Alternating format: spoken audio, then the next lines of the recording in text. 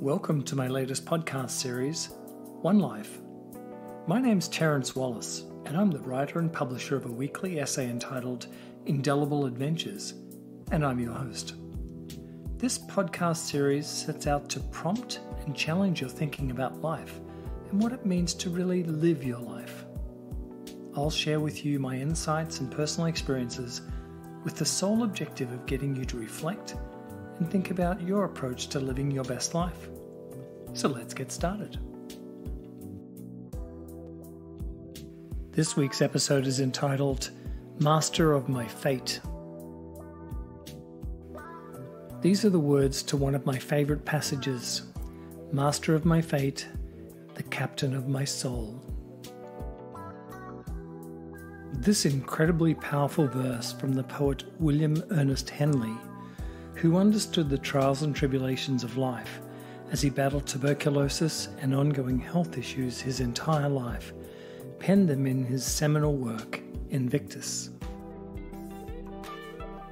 In essence, I am the master of my fate, the captain of my soul, means that it's up to me to determine what my future will bring.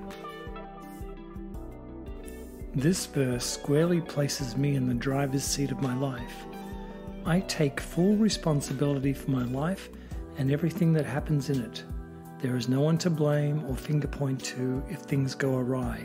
Nope, it's all me. This verse is empowering and true. For me personally, it wasn't until later in my life that I finally figured out that I actually controlled my life, and that if I wanted to live a life on my terms, I could. I just needed to be courageous enough to do it. We sometimes feel that we don't have control of our lives, and therefore we don't have the requisite freedoms to live life on our terms. Now, this can be as simple as feeling trapped in an unrewarding job, while knowing all the while that you have to still pay the bills and support your family. This, as you can imagine, eats away at you. I've been there, I've lived it. Perhaps it's a maturity thing, or perhaps it's an inflection point in our lives, but whatever it is, it makes us strong and gives us one of those aha moments when everything changes. Some might categorize this as a midlife crisis, but rather than seeing it in a negative light, it's quite the opposite. My personal inflection point came with the culmination of a number of things: the loss of my dad, the unraveling of my marriage, and a job that took me away from my kids without any opportunity to change. I realized that if anything was going to change, then it was up to me to make the change.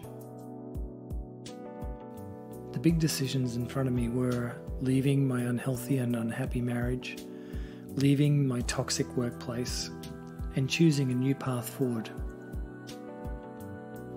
Isn't it surprising that everything seems to happen at once?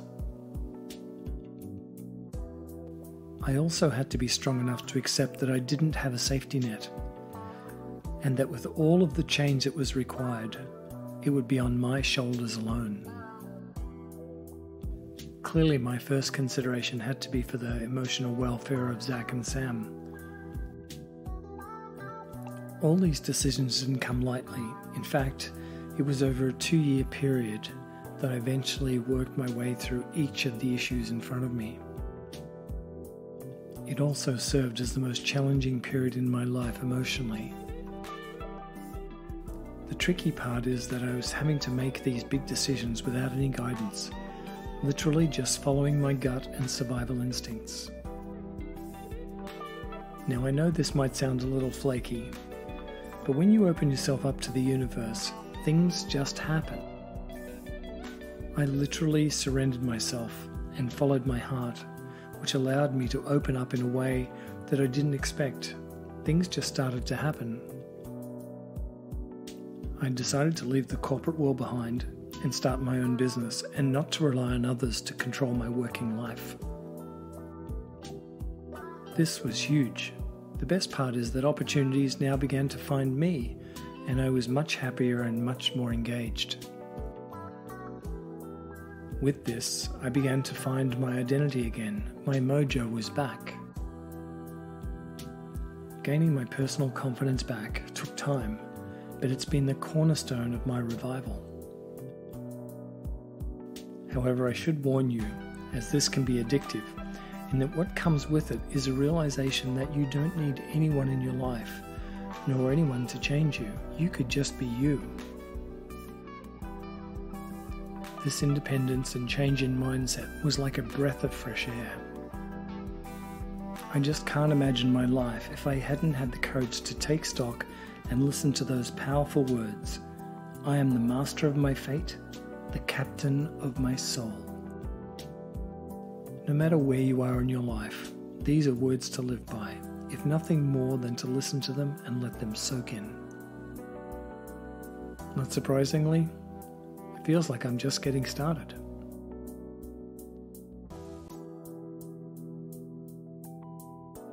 If you'd like to learn more about Indelible Adventures and the products and services we provide, please take a moment to visit the website at www.indelibleadventures.com. Indelible Adventures is one word. Thanks for listening, and look forward to hosting you again real soon. All the best.